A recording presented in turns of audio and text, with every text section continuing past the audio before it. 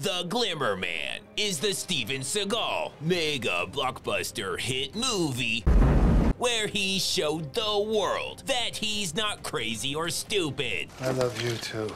He's crazy and stupid. Now get your ugly white ass out of here. It starts off with a quick message for the audience.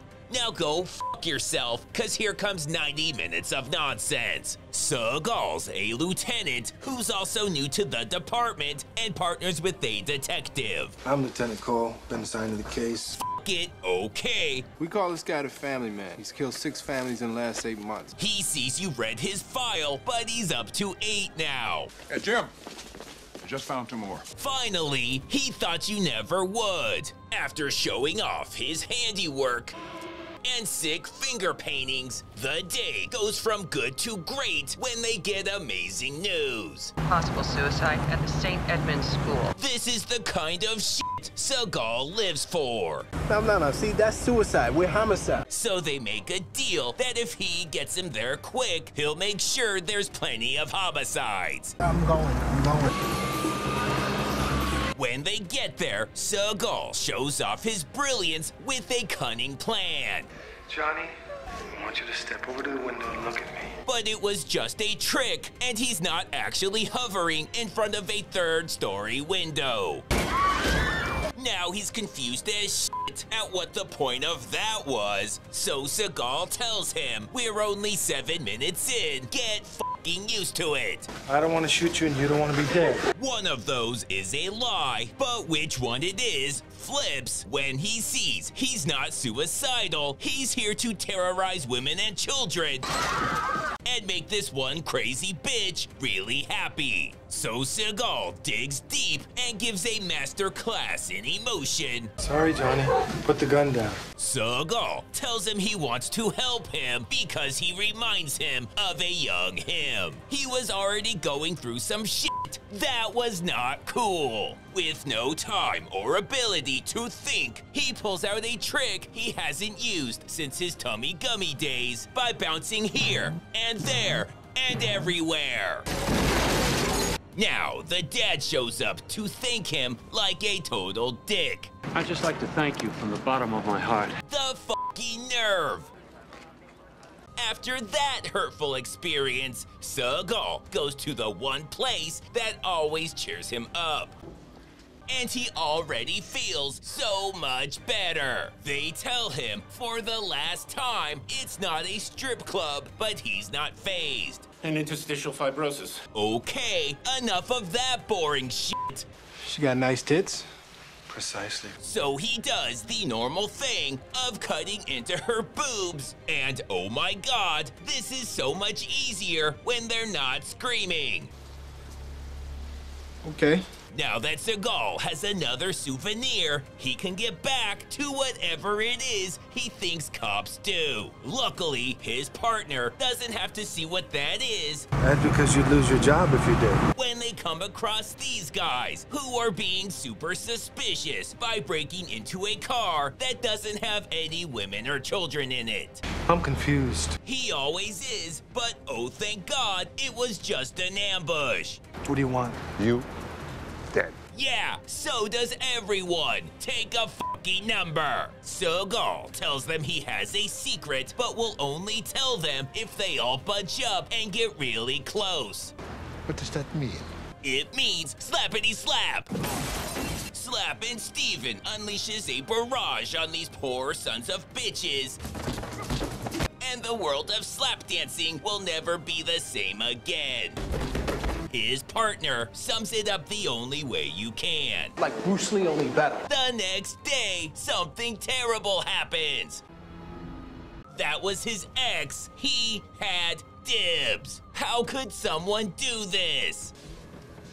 But there is a silver lining. I gotta go tell my kids that their mother's dead. He means gets to.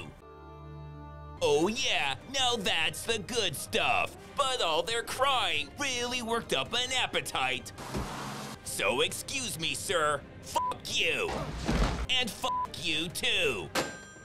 Then it's just a matter of kicking a businessman in the nuts, stealing some food, Getting kind of cranky. performing a magic trick, Good to see you, buddy. Maybe a little sumo with a dick grab, you know, normal shit. Since they don't seem to know, they're supposed to be investigating something, and Seagal is just going on a rampage. The movie finally moves this shit along by just having a lady call I think I know who you're looking for. and tell them who they're after. Christopher Maynard. Which is nice, but how about you get off your ass and get them some evidence? So Mrs. Doubtfire tells him this ain't her first fucking day, so take these realistic photos and eat shit. That's as airtight as it gets, but Seagal gets to him first and tells him to watch out for that first step. It's a doozy. He asks Seagal how he got to the killer so fast, so Seagal tells him what killer. Now he's up for his yearly polygraph, and these are all standard questions. Did you kill your ex-wife? Yes. Did you shoot Christopher Maynard? You know he doesn't remember names, but yeah, probably. Was it in self-defense? No. Are you Detective Jack Cole? I don't think that's pertinent to this investigation. He doesn't have to stand for this. In fact, he refuses to stand for everything, so fuck you guys, he's out. Now, he's breaking into the home of the dead couple who were staying at a shitty motel despite owning their own house when, son of a bitch, someone else breaks in at the exact same time. Then while Seagal's pretending like he can read, he attacks.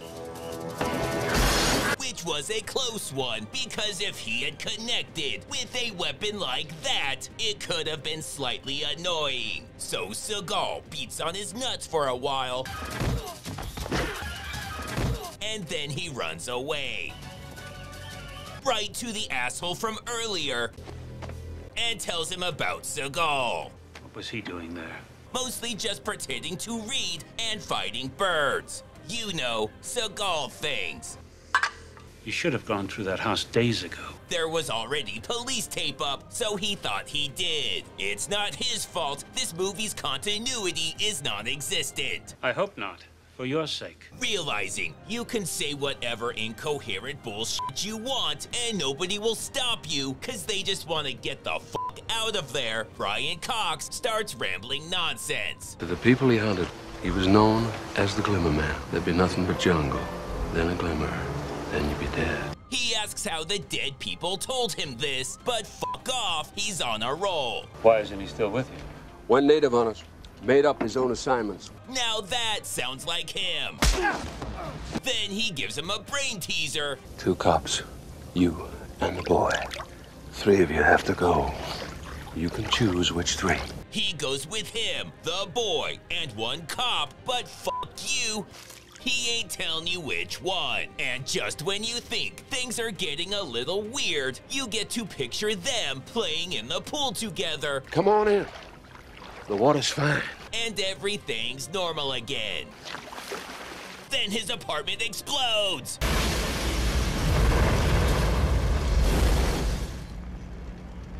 Now, Seagal's arrested. We have a warrant for your arrest. They never say why, and he never asks, but there's so many valid reasons, and he's probably gonna kill them anyways.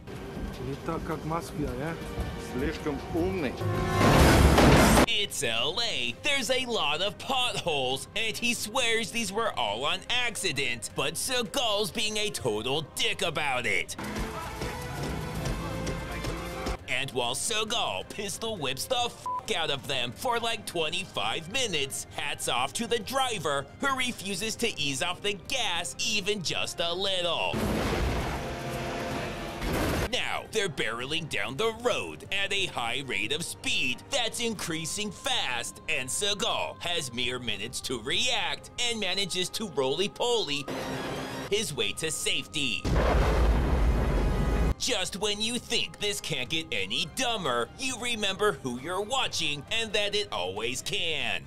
He chicken runs all the way here so he can ask how his Seagaling is going. Some bad shit from Russia. So far so good, and here's a neat trick.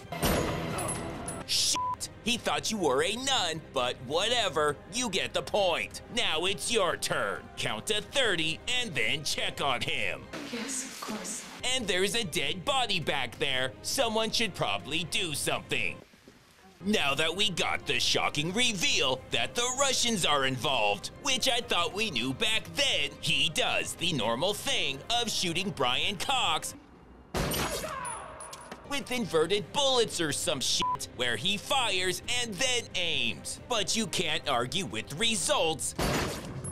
And they find out it's all about money. To get rich, why else? Which we also knew back then. Because the pay is so good. But fuck it, now that we know twice, he and the Russians are never seen or mentioned again.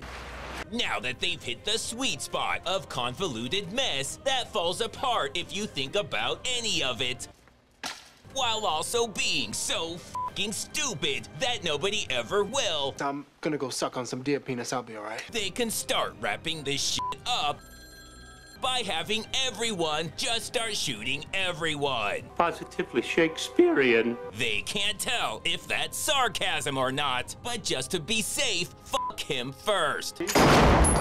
Seagal is fucking livid that someone would compare his genius to a hack like Shakespeare. Then his partner points out that this door didn't have a D on it a few seconds ago, and Seagal quickly changes the subject. I'm stupid.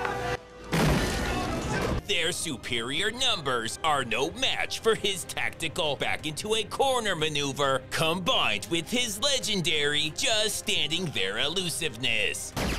Everyone in there's dead, but Seagal still has bullets left, so they're going hunting. Where do you live? Around the corner. Well, get your ass around the corner. Seagal will be by shortly. He's gonna love this. Then he's on the roof for some fucking reason, and oh my god, what's with you and apartments? Out here! Luckily, Seagal has all his rappelling gear, because who fucking cares at this point?